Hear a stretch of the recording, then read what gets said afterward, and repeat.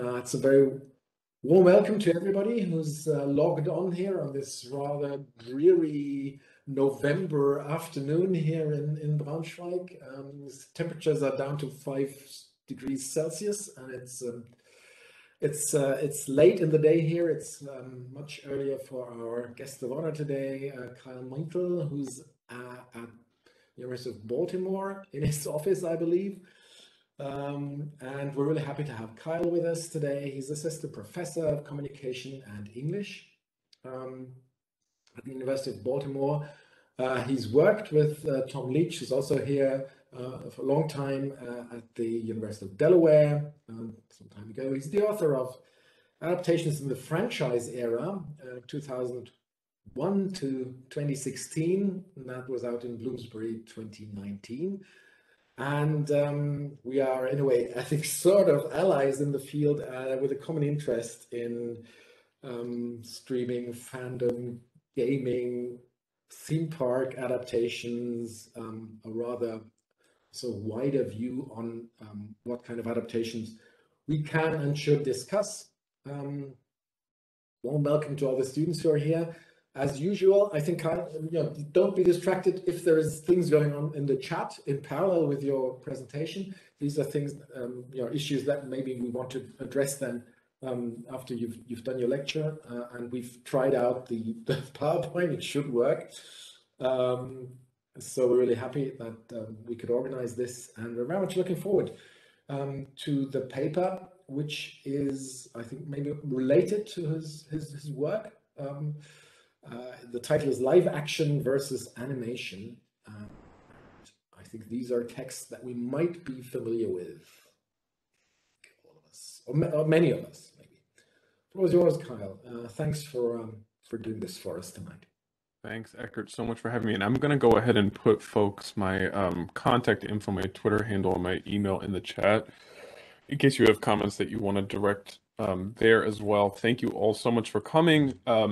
I'll just say, by way of very brief preface, this is drawn from a book project that I'm working on right now, specifically on the history of live-action animated hybrid films. And as I probably told Eckert some time ago, it's a little more adaptation adjacent, perhaps, than adaptation direct, though trust that we'll get there. It's inspired by a sort of subset of adaptations that I became fascinated by a few years ago. So with that, let's watch some SpongeBob. Let me get started here. Okay. The climax of 2004's The SpongeBob SquarePants movie finds SpongeBob and his best pal Patrick stranded on dry land in live action. Quite the predicament for the 2D co-stars of Nickelodeon's long-running animated series. The pair square off against the so-called Cyclops, a flesh and blood dude in full diving gear, intent on turning SpongeBob and Patrick into beachy baubles in his Shell City gift shop, like the many dried-up sea creatures adorned with glued-on Google eyes that surround them. As SpongeBob and Patrick dehydrate on the shopkeeper's desk, which you can see here, petrifying from animated characters into a live-action kitchen sponge and starfish, they shed tears that short-circuit a nearby outlet, setting off the shop's sprinklers and reviving our protagonists, as well as the surrounding seahorses, lobsters, octopuses, and fish, all of whom come to 2D animated life, ready to revenge themselves upon the Cyclops. This exceedingly weird scene, which also features intermittent fourth wall busting cuts to a live audience watching the SpongeBob SquarePants movie, blurs the boundaries between live action and animation to hallucinogenic effect. In an ironic twist, the live action environment becomes deadly for SpongeBob and Patrick, stocked as it is with unconvincing Google-eyed approximations of cartoonishness. Such creatures can only survive under the sea, in depths more easily reached by animators than by live-action feature filmmakers. The Cyclops is a trespasser in the incredible, exceptional, extraordinary, and very animated Bikini Bottom, from whose outer limits he abducts SpongeBob and Patrick. And yet, live action also spurs the pair's return, not only in the droplets of water that pop them back to 2D life, but also in the guise of a superhuman David Hasselhoff, on whose tanned back they catch a wave home as he skims through the ocean like a speedboat. Meanwhile, the live audience watching this drama unfold includes a babbling parrot, a reminder that some creatures can speak in real life too. As its fourth wall crumbles, the SpongeBob SquarePants movie erodes any sure border separating live action and animation. The SpongeBob movie's climactic trip nods to the long, strange history of live actors diving into animation and cartoons shoring up live action, both in the figure of the Cyclops, whose name recalls Ray Harryhausen's famous stop motion creation from the Seventh Voyage of Sinbad, and in the saving grace of the Sprinkler, an inversion of the acid green live action dip that spells certain death and doom for the 2D denizens and eponymous hero of 1988's Who Framed Roger Rabbit, a clear influence on the scene. Live action has livened animation, and animation has animated live action from film's earliest days to its latest. From the live action hand that reaches beyond another fourth wall to animate a stick figure clown in Emile Cole's Phantasmagorie, to the computer animated fingers that snap half of life out of action in the Russo brothers' Avengers Infinity War.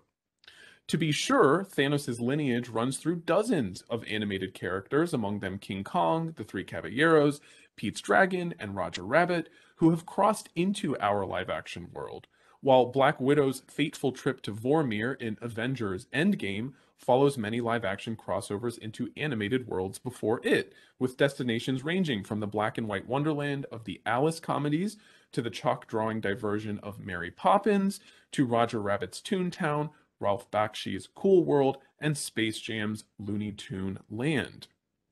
SpongeBob and Patrick's landfall stretches at least as far back as the middle of the 20th century, when the practice of combining live action with cartoons was standard enough for director Nick Grind in a 1946 issue of The Screenwriter to muse on the future of the quote, part flesh and part ink talking picture. In fact, the practice wasn't just standard, but stale. Grind ventures that the Three Caballeros, released just 2 years prior, woke a dozy Rip Van Winkle that had laid dormant since Max Fleischer, Walter Lantz, and Walt Disney's bipartisan experiments with Coco the Clown, Colonel He's a Liar, and Little Alice in the 20s and 30s. Grind notes the mixed reception of Disney's latest mixed production. Quote, "There is no doubt but that the galloping paintings mingle most convincingly with the live girls on the beach, but after a bravo for the achievement, there was a tendency to say, so what?" Before suggesting an assortment of stories better suited to animaction. Older hits like Snow White and the Seven Dwarfs, The Wizard of Oz, and Grind's own Babes in Toyland that could be remade to further cleave the real and the fantastic, and equally fantastic fare like Jack and the Beanstalk, The Odyssey, and The Arabian Nights, drawn from the public domain. Quote, which means that they will have no story cost outside of the fortune which will be paid to the screenwriters who adapt them to the screen. Though Grind makes no mention of sponges or starfish, his suggestions predict in no particular order the dreamy interludes of several Technicolor musicals to come, Harryhausen's stop-motion monsters, with Grind recommending that disagreeable fellow named Cyclops as an excellent subject for the blended technique, and Disney's continued live-action animated tinkering.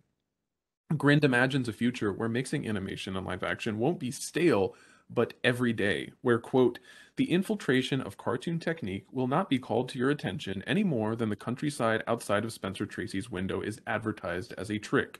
To announce part cartoon and part flesh would be as unnecessary to a film with a legitimate story appeal as a listing of Betty Grable's chemical ingredients, intriguing as they might be, end quote. With the advent of digital animation, Grind's future has surely arrived, not only in the fantastic Leviathan that the Avengers battle in their headlining 2012 film, but also, for instance, in Iron Man's red and gold and almost entirely computer-generated getup. Grind's recommendations proved prophetic in a different way too. The live-action animated film evolved over the course of 100-some years, primarily through adaptation, taking its inspiration, as Grind suggests, from pre-existing books, movies, shows, comics, characters, and or stories. Of the roughly 24 specimens I've mentioned so far today, all but 4 share DNA with some prior source. Glancing back at the Academy Award winners for Best Visual Effects in decades past, we'd stumble across any number of largely literary adaptations that combine live action and animation, Mary Poppins, Bedknobs and Broomsticks, Roger Rabbit, Jurassic Park, Babe, What Dreams May Come, all three Lord of the Rings, The Golden Compass, Life of Pi, and The Jungle Book. But we'd find no parallel prevalence in, say, the winners for Best Animated Feature, which includes only 4 adaptations since the award's inception in 2002. Consider the similar difference and distance between Bakshi's 1978 Lord of the Rings and Peter Jackson's trilogy from the 2000s, as Camilla Elliott herself does in a 2015 essay on unfilmable books, wherein both Jackson and Life of Pi director Ang Lee cite the development of digital and CGI technologies for making their adaptations possible. Special effects, as much as the sources themselves, serve as the raison d'etre for these adaptations, a point I've explored elsewhere in relation to the rise of literary franchises like Harry Potter and The Hunger Games in the 2000s and 2010s. Hybrid films, it would seem, are just special or just real enough. Grind himself ventures that if it's fantasy you're after, you can find no better starting point than an actual place with real familiar faces. By its very nature, fantasy is a divergence from the real. You may as well start as matter of fact as you can. As in adaptations, familiarity paves the way for novelty. In my lecture today, I want to examine 3 specimens, we'll skip past Oz for the moment being, 3 eminently adaptable rodents from 2 different moments in the live-action animated film's evolution. Jerry Mouse from 1945's Anchors Aweigh, Alvin Seville from 2007's Alvin and the Chipmunks, and Pip from Disney's Enchanted, released the same year. These 3 specimens suggest that live-action animated films, beyond their status as adaptations, are more fundamentally about adaptation itself, with both the film's characters adjusting to new worlds and the film's makers adjusting to new technologies. The live-action animated film as a particularly dominant adaptational species splits the difference between what Thomas Leach, taking off from biological metaphors of cinematic adaptation, calls transitive and intransitive adaptation, or adapting from X adapts Y, and adapting to X adapts to Y. Live-action animated hybrids are inherently intransitive, not only insofar as they find artists, quote, adapting the drawings to what actually did happen in the existing film, as Grind writes, but also insofar as they explicitly and graphically dramatize how characters adapt to, as Leach says, new circumstances, new cultures, and new media. For starters, the SpongeBob SquarePants movie finishes with Patrick and SpongeBob struggling to adapt to their live-action environment, unable to move from one medium, the sea, to another, the air. Only the salty secretion of their tears save them. They're more successful in the movie's 2015 sequel, Sponge Out of Water, where Sponge and Starfish surface on a live-action beach as 3D computer-animated superhero versions of themselves, its own nod maybe to the fittest live-action animated hybrids of the time. The third SpongeBob film, this year's Sponge on the Run, abandons the series' 2D aesthetic altogether, though its now permanently 3D protagonists still find themselves in live action on dry land, seeking advice from a sage named Sage, face and voice of Keanu Reeves, in an extended dream sequence. A banner ad for Paramount's streaming service, home to Nickelodeon, shows the different dimensions of SpongeBob's evolution, a reminder that the show's and movies' makers are as much adapting to new popular animation techniques as they are adapting SpongeBob its or himself. We need only glance back at the list of visual effects Oscar winners once more to see just how often audiences, critics, and industry professionals celebrate hybrid films for ushering in the future, for making evolutionary leaps in motion picture technology. Live-action animated films dramatize on screen the intransitive adaptation taking place off, as, again in Leach's words, the once perfect adaptation becomes less and less well-suited to its system. Special effects-laden hybrid films only make this point more obvious. Don Chaffee remakes 1940's 1 Million BC, a special effects Oscar nominee that featured alligators, armadillos, and pigs prostheticized to look like dinosaurs, as 1966's 1 Million Years BC, featuring Harryhausen's more convincing, presumably more convincing stop-motion beasts. Likewise, Louis Leterrier remakes Harryhausen's own Clash of the Titans from 1981 in 2010, replacing the earlier film's stop-motion creations with CG titans instead. The future of movies becomes the past. SpongeBob always rounds up. In their various adaptations, Jerry, Alvin, and Pip model this evolving relationship between live action and animation more generally.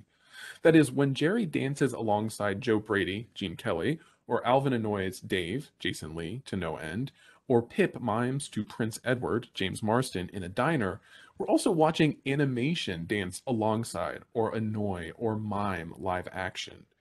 In these scenes, the relationship between animation and live action is more or less synchronous, more or less mimetic, more or less continuous, and that relationship often changes from scene to scene as the characters learn to adapt to each other and their environments. Not for nothing does Grind describe hybrid experiments as bipartisan and democratic. Is the live action animated film a party of one or two? And then elsewhere wonder more violently about the infiltration of cartoon technique into live action. These scenes or specimens trace a broad evolution from momentary accords between live action and animation in one-off duets or duels where characters copy or combat each other, to provisional accords where live action and animated characters partner up or group together for some mutual benefit, to more permanent accords where live action and animated characters are so close to each other as to become indistinguishable. While Grind cites the Three Caballeros as about the only example of animaction at the moment of his writing, he leaves off another recent and surely relevant release from his survey. Metro-Goldwyn-Mayer's Anchors Aweigh, which debuted only the year before. A romantic comedy about a pair of sailors, Frank Sinatra's Clarence Doolittle and Kelly's Joe Brady, who spend 4 days of shore leave wooing an aspiring singer, Katherine Grayson's Susie Abbott. Critics praised the virtuosic 2.5-minute scene midway through the film in which Joe dances alongside Jerry Mouse, who'd only made his debut 5 years before in the 1940 Hanna-Barbera cartoon Puss Gets the Boot. A handful of films followed in Kelly and Jerry's steps. MGM invited Jerry and Tom to swim with Esther Williams during an 8-minute dream sequence in 1953's Dangerous When Wet. Warner Brothers let Tweety and Bugs Bunny run amok alongside Doris Day and Jack Carson in My Dream Is Yours. And Kelly went on to direct himself alongside cartoon co-stars in 1956's balletic anthology Invitation to the Dance, featuring an Arabian Nights-inspired hybrid segment, and 1967's TV movie musical Jack and the Beanstalk, both with animation by Hanna-Barbera, both proving Grind's list yet again prophetic.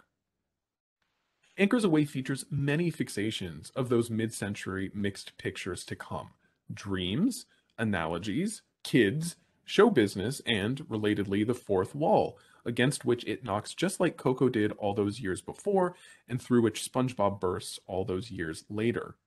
Never mind, of course, that these sequences appear exclusively in classical Hollywood musicals whose already heightened realities involve sporadic songs that may or may not advance the plot, but inveterately stress movement, rhythm, and synchronization.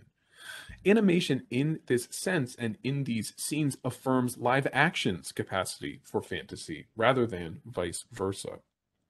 Consider the live action lead up to Kelly and Jerry's tete-a-tete. Anchors Aweigh begins with a group of sailors' bodies made graphical as they march, forming first an anchor, then the word Navy. This demonstration preludes Clancy and Joe's anointment, where they receive silver stars for their heroism before being granted shore leave. I hate the thought of going ashore, Joe belts, as he and Clarence head out the door to Hollywood, where the rest of the film takes place.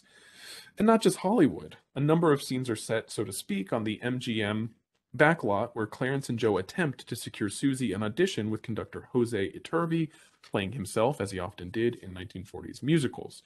As Clarence and Joe bop around the lot, Joe takes a shine to Susie's young nephew, a sailor-suited blonde boy named Donald, played by the late Dean Stockwell, calling to mind Disney's Duck.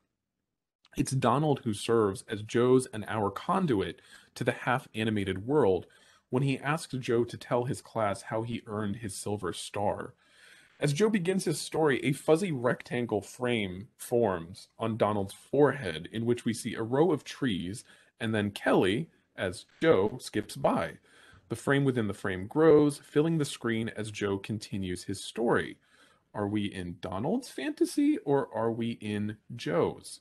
Sydney complicates this question even further as Joe moves through the meadow in slight slow motion, already abiding by a different kind of physics, then falls down a hole and crawls through a tunnel to arrive in an even more cartoonish meadow, a 2D castle in the background.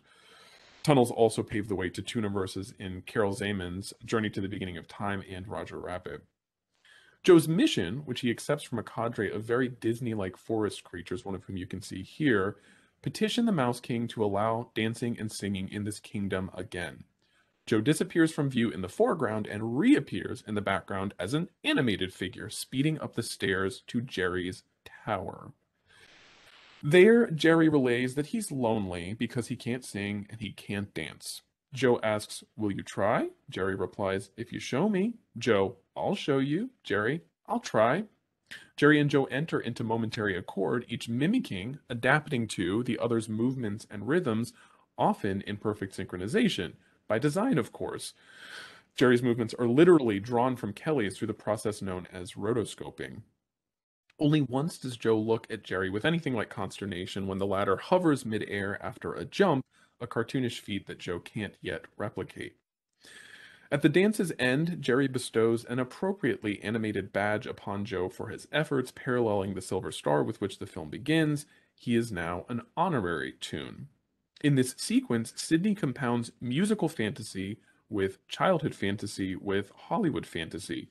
At the film's end, he parallels the screen within a screen that leads to the Kelly-Jerry dance with shots of Susie singing at last for Iturbi, her face reflected in a camera lens and then bordered by the black outline of a camera's viewfinder. To swipe a line from Alan Cholodenko's artful essay on the much later, much shaggier Roger Rabbit and its various frames, these textual operations have vertiginous consequences. In that vertigo, Anchors Away imagines a momentary, though impressive, accord between live action and animation, albeit an accord that sometimes extends outside the bounds of the dance's fantasy within a fantasy. The live action environments in Anchors Away, full of frames, shadow play, and wide eyed adolescents, look nascently hospitable for animated creatures, even if those creatures don't make the leap to the realer world. Indeed, live action animated encounters here and in the films that followed remain one-offs, intrusive rather than immersive fantasies, to borrow Farah Mendelssohn's distinction. And even in those immersive hybrids, like Harryhausen's mythic B movies that followed in Anchors Away's wake, animation remains intrusive, a hypnotic spectacle like The Seventh Voyage of Sinbad's Snake Woman or the titular dinosaur in 1969's The Valley of Gwangi, a momentary foe, a threat to be vanquished. Not until 1988's Roger Rabbit, set between a fantastic noirish LA in 1947, right around the time of Grin's writing, and the even more fantastic Toontown, do we witness a sustained accord between live action and animation on screen. Roger Rabbit fingers live action and animation as reluctant partners in the guise of Eddie Valiant, Bob Hoskins, and Roger, voiced by Charles Fleischer, no relation. Eddie's reluctance to work with Roger stems at least in part from his belief that a Toon killed his brother several years prior.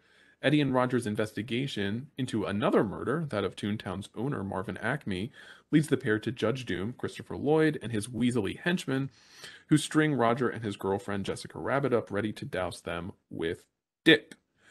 Eddie's learned enough tricks from Roger to save his partner from certain death, distracting Doom's henchmen with a cartoonish song and dance routine sent to The Merry-Go-Round Broke Down, aka the Looney Tunes theme, before turning his attention to Doom, who's revealed to be a Toon in human disguise, as well as the man who killed Eddie's brother.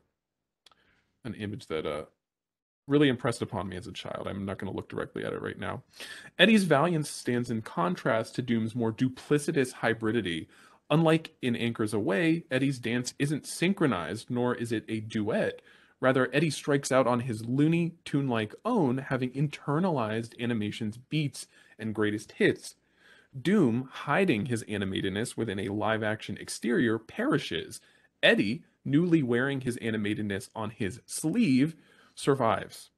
The film ends with him surrounded by the denizens of Toontown, gazing happily at its horizon.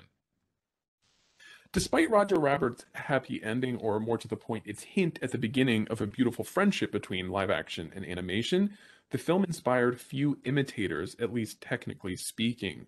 While some critics attribute Roger Rabbit with Disney's subsequent success during the so-called renaissance of The Little Mermaid, Beauty and the Beast, Aladdin, and The Lion King, the film's live-action legacies are murkier. Evil Toons and Cool World, both released 4 years after Roger Rabbit, made the earlier film's sexual subtext explicit. The former features an animated monster sexually assaulting and then possessing a real young woman. The latter, directed by Bakshi, finds a live-action cartoonist played by Brad Pitt sleeping with an animated femme fatale, Julie, I think you're out there, voiced by Kim Basinger, who wants to be real. Meanwhile, Space Jam, Bugs Bunny's big-budget, family-friendly animated live-action matchup with Michael Jordan, involving many of Roger Rabbit's animators, wouldn't arrive until 1996. No, Roger Rabbit's most logical successor was Casper, the friendly ghost who actually appears in storyboards for an unfilmed Roger Rabbit sequence set at Acme's funeral, and who floated onto American cinema screens over Memorial Day weekend of 1995 in a big-budget live-action adaptation of the Harvey Comics character, executive produced by Steven Spielberg, one of the forces behind Roger Rabbit. Cinefantastique's Dan Pearson described Casper as an unusual meeting of Roger Rabbit and Spielberg's own Jurassic Park, whose mere 6 minutes of computer animation Casper handily bested with around 350 shots, some 40 minutes, of animated ghouls. In her review of the film, the New York Times' Karen James likewise compared Casper to Roger Rabbit and other Robert Zemeckis productions, Forrest Gump, Death Becomes Her, that combined live action and animation. Along with 1994's The Flintstones, this is a bit from Casper. Along with 1994's The Flintstones, also produced by Spielberg, Casper led a cycle of hybrid films in the late 90s, aughts, and tens, wherein the cartoon stars of yesteryear, George the Jungle, Rocky and Bullwinkle, Josie and the Pussycat, Scooby-Doo, Garfield, Speed Racer, Yogi Bear, Jem and the Holograms, Woody the Woodpecker, and Tom and Jerry, traded 2D for computer-generated 3D, adapting to their newly live-action environments. At the center of this cycle sits Alvin and the Chipmunks, the 2007 film inspired by Ross Bagdasarian Sr.'s diminutive pop trio, whose hit Christmas single The Chipmunk Song, Don't Be Late, debuted in 1958 and launched Alvin, Simon, and Theodore onto comic book pages and TV airwaves in the decades thereafter. And I'll say here as well, Zemeckis was actually attached to a live-action Alvin film or hybrid film in the 90s after a proposed Roger Rabbit sequel fell apart. Alvin and the Chipmunks' 2007 revival, followed by 3 squeakquels, each as critically reviled and commercially adored as the last, hits many of the cartoon remake cycle's major notes. First, Alvin and his brothers are modeled, as are Rocky, Bullwinkle, Scooby, Garfield, Yogi, Woody, Tom, and Jerry, on living creatures. Great and often small, very much unlike the animated creations more obviously associated with the digital revolution, Jar Jar Binks from 1999 Star Wars Episode I The Phantom Menace, and Gollum from 2001's The Lord of the Rings The Fellowship of the Ring, characters not incidentally whose connection to their respective human counterparts, Ahmed Best and Andy Serkis, remains clear. In this respect, Alvin and company are both less natural in their lack of connection to any such counterpart, and more so in that they're based on real animals. This fact connects to the cartoon remake cycle's second distinguishing feature, a tendency to naturalize its animated leads, cartoonish though they may be. Alvin and the Chipmunks, like Yogi Bear and Woody the Woodpecker, opens outdoors, with majestic establishing shots of a forest, before settling on the Chipmunks, unclothed, stuffing nuts into a fir tree. Only the Chipmunks' oversized heads, atop otherwise realistically textured bodies, disturb the image's naturalism. That and the fact that they're singing Daniel Powter's 2005 pop hit Bad Day to pass the time. Alvin complains in very adaptational terms that he's sick of struggling for survival, competing with gophers and earthworms and that loser sparrow who always takes his nuts. Luckily for Alvin, a trio of farmers fell the tree, delivering it to an office building in the city where it's adorned with Christmas lights in a wink to the Chipmunks' original Yuletide packaging. When the Chipmunks cross paths with aspiring songwriter and part-time ad man Dave Seville, who initially calls them creepy and unnatural, he has to domesticate them, starting by knitting their already iconic red, blue, and green jumpers.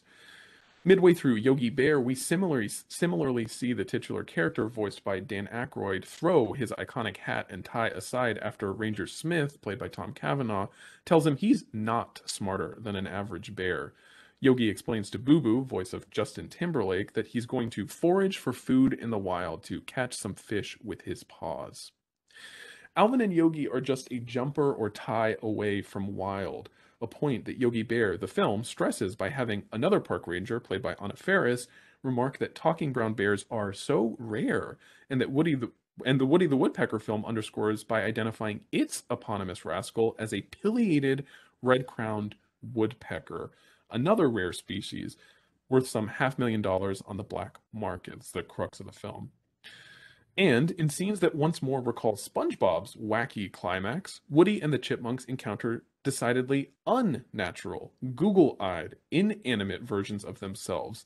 The former in a decoy laid by money-grubbing hunters, the latter in, yet again, Google and dead-eyed stuffed animals that they use as decoys to fool a money-grubbing record producer, played by David Cross in Alvin and the Chipmunks finale.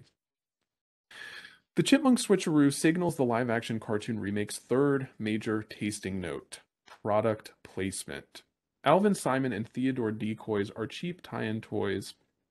Alvin, Simon, and Theodore's decoys are cheap tie-in toys that the record producer manufactures after the trio becomes famous. Surely the film's own tie-in merchandise underwent a more thorough vetting process. Indeed, in one uncanny sense, 3D cartoon remakes bring their central characters more in line with the polyester plush dolls and plastic figurines that they inspired in the first place in their 2D form. Their rounded out forms may in that way look less unnatural than we might think. But these remakes go even more explicitly commercial elsewhere. In product placement so shameless that Common Sense Media, a site that provides content info for families, notes that the surprisingly mild consumerism in a movie like Yogi Bear is limited to stealth ads for just a few cars. Common Sense cites Alvin for, quote, several scenes involving the Chipmunks watching, yeah, if you can believe it, SpongeBob SquarePants. The film's director, Tim Hill, was a writer on the show, eating/heating Vans waffles, and spotlighting brands like Hummer, Porsche, Apple, Bose, and Tabasco, though the site curiously makes no mention of Utz, whose cheese balls pop up so often in Dave's Kitchen that they should get their own credit.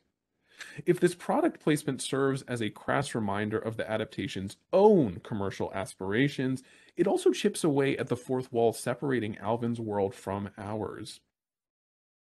Product placement becomes another form of direct address in movies where characters frequently speak to audiences.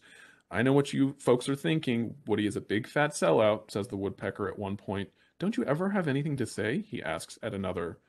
These interjections, coupled with the product placement's more indirect address, yet again collapse the boundaries separating Woody's or Alvin's world from ours in a manner quite different from Anchors Away's fantastic vertigo.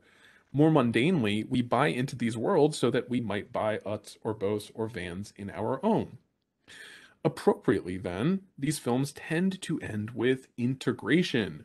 Woody, Yogi, and Alvin and the Chipmunks all eventually come to some kind of accord with their live-action antagonists, or more often deuteragonists. Woody shacks up with the father and son whose house he'd been intent on destroying. Just because I'm one of a kind doesn't mean I can't be part of a family too, he says.